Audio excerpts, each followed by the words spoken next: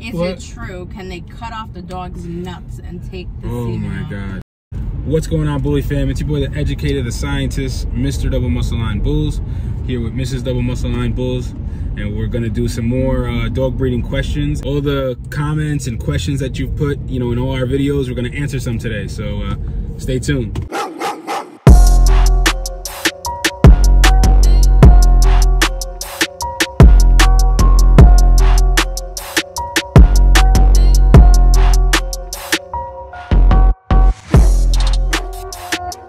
All right, guys. So it's Wednesday. You guys know what that means.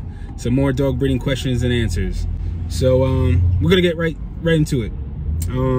This is by Yang, and their comment was freezing in canine. Oh, so this was from the episode where we froze semen from one of our stud dogs.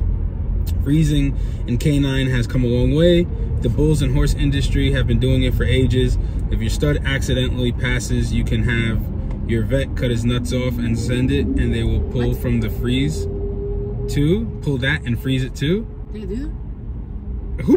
You put this in the questions? Yeah, but I didn't know that they could do it. Like, is that true? Listen, all the questions that get pulled from my episodes come from this one right here. So I didn't even know we had this question, or comment. Now but the real question that is interesting, though. Is it true? Can they cut off the dog's nuts and take the semen out? Oh my God. Okay, well, we're gonna find out. I'm gonna have to get back to you guys on that one and do a little bit more research.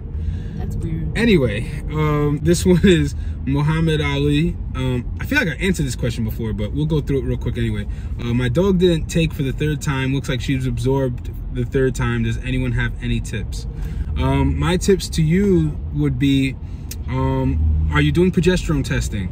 That's a key thing right there. You should be definitely doing progesterone testing. If not, that could be your biggest downfall right there. Progesterone testing. Have you done vaginal cultures, a culture on a pre-breeding culture to see if the female has any, a large amount of bacteria, bad bacteria? The list goes on. So those are things I'd be looking at. Did you do a pre-breeding treatment to maybe try to flush her out before you did the breeding? Need a little bit more information to see maybe where there's something that you gotta tighten up on to try to make sure she gets bred. But definitely progesterones. And are you doing progesterones after you do the breedings to make sure that her numbers went all the way up? As well as I would make sure during the middle of her pregnancy or theoretical pregnancy that do a progesterone. Make sure her progesterone numbers are staying high. Does she struggle to keep her progesterone numbers up? There's quite a few things that can cause a female to not take. So I would kind of need to know those things first, but those are just some things that you can be mindful of. In one of the videos they say, are those 15 milliliter centrifuge tubes? I bought a centrifuge and the 15 ml conical tubes did not fit. This is from Boss Baby Frenchies. We use 15 ml/cc centrifuge tubes when it comes to like spinning down semen and stuff like that. I'm not sure what tubes you purchased, but and I don't know what centrifuge you bought. But if it was a centrifuge from Breeders Hacks and the centrifuge tubes from us, then they should fit perfectly fine. The only time I could think of that it wouldn't fit is if you were trying like the large centrifuge tubes in a small mini centrifuge. Then I mean that only holds like 1 cc centrifuge tubes. That's all I could think of. You could always contact us, Breeders Hacks, and I could go further into it with you and show me what centrifuge you have. Anyway, so the next question, Ron Gage, what's the name of your multi-kennel that you use, and what's the style that you use, like the height and the choice? Because I'm sure they'll have different kind. Yeah. So I bought those a long time on Amazon, believe it or not. They're called Lucky Dog Kennels. It's a 4x4. And all I did was attach them to each other, so they come individually, so you're gonna have to buy them separately. If you go back to my older episodes, I kind of have links and everything to where I got everything. Actually, if you even go to breedershacks.com and go to the information center, there's all the links to where I got the kennels, the G flooring, all that stuff. I do a whole kind of tour, a little bit of a tour. I gotta do an updated one because I've been doing some new stuff in there.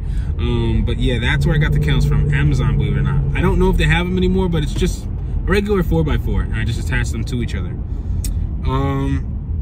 Next question. Julio Perez says, how soon can you start using the neonatal suction machine on newborn puppies? Does it damage anything on the puppy's nose if you use it too much? Just so coincidentally, and it's funny somebody asked this question, I have vets literally contacting me right now. They want the machine for newborn puppies, when puppies are just born, and they want to get all the liquid, everything out of the nose, the nostrils, the mouth, all that stuff. You can use it right away. I just tell people, obviously, you're not going to have the machine at the highest setting, leaving it on the puppy's nostrils for a half hour. That wouldn't make sense. So it's perfectly fine to use on newborn puppies. I've used it on newborn puppies. I'm waiting to have my next litter so that I could do more videos with it on, you know, younger puppies, so then you guys can see, because that's one of the biggest questions that I get. So yes, you can use it on newborn puppies, to answer your question though. Next question. This comes from Emoji Ajank Gamble. I believe I'm saying it correctly. I'm sorry if I'm not. They ask, what microscope do you use? It's way better than the ones we used in school. I would think so, right? You like the microscopes, right? Yeah, they're pretty cool. They're pretty high tech. Yeah, they're pretty high tech, you know. I mean, they're perfect for semen evaluations, of course. You can find them on breedershacks.com. Yes, you can. That's right. Yeah, you can find them on breedershacks.com. They're awesome. I love them. That's why I use them. They have the screen. You can use the optical vision. You can even connect it to your laptop. I haven't even shown you guys that yet. But it uses like that RCA or whatever jack and plug it right into your laptop. So yeah, they're great. They're on breedershacks.com. Oh, Teddy Chavez says, where do you buy the microscopes? breedershacks.com. Yeah, there you go. Zentember says, can you do a video on helping swollen paws and red itchy spots under armpits? I think it's an allergy. I'm trying to eliminate the items in the diet that may be causing it, hoping it's not chicken allergy because it's my main staple. A lot of dogs do have chicken allergies. What I would say for swollen paws and red itchy spots under the armpits, that sounds like an allergy to me. The typical vet, I mean, most vets that I deal with, when they've told me, when you see that pink, that inflamed paw in between the toes, it's usually an allergy. So what I would try is, yeah, try switching the food and see if it makes any difference.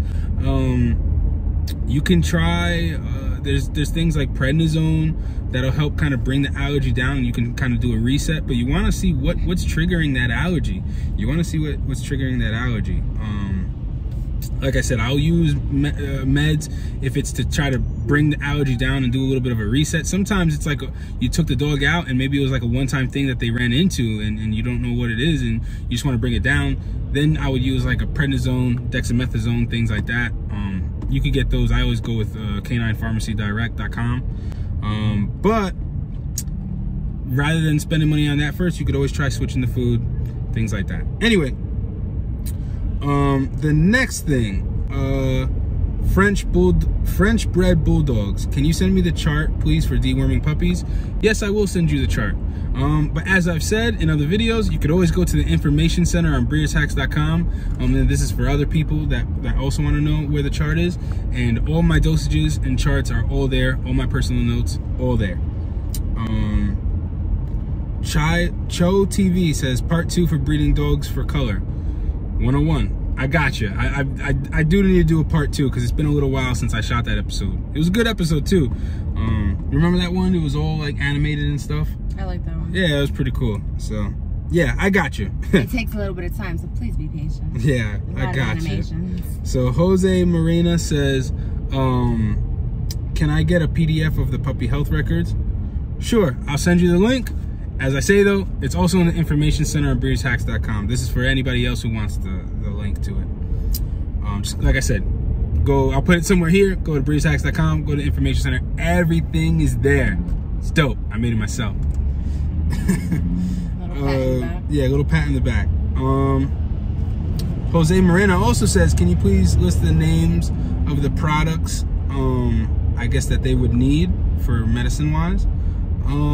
What I would recommend if you're looking to purchase medicine to like have as a breeder to start out, I would go to Canine Pharmacy Direct and I would look at the the dog breeding starter pack or something like that, and it has like the meds that you would want to start first, what you would want to start having first.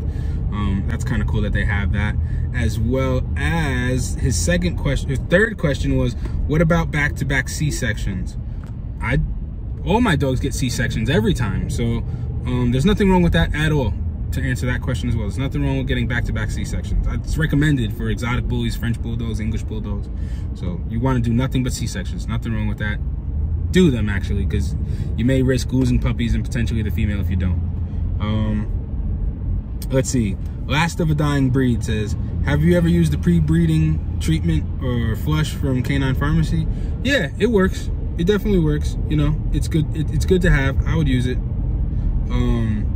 Essentially what you're doing is, you know, just hitting her with some light antibiotics to clear her out, making sure that, you know, there's no super bad bacteria when you're doing the breeding. So definitely nothing wrong with that. I do it. Let's see. I believe I'm saying this correctly. Elise says, have you ever had a false ultrasound reading and the dog was actually pregnant? Yes, I have. And that's actually why I really don't do ultrasounds. I just do relaxin tests.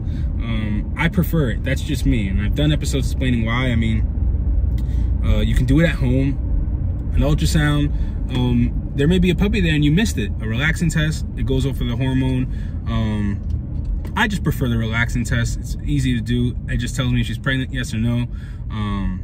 That's what I do. So I don't really do ultrasounds anymore. And then they asked me, how often do your dogs not take from an AI? Ever since I started doing progesterones, my dogs always take. It's very rare that a dog does not take. And that's because I do proper progesterone testing. So I can't remember the last time I had a dog not take. So that answers all the questions for today.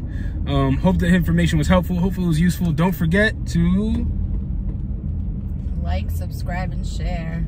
That's and go to breedershacks.com. That's right. So, all right, guys, take care.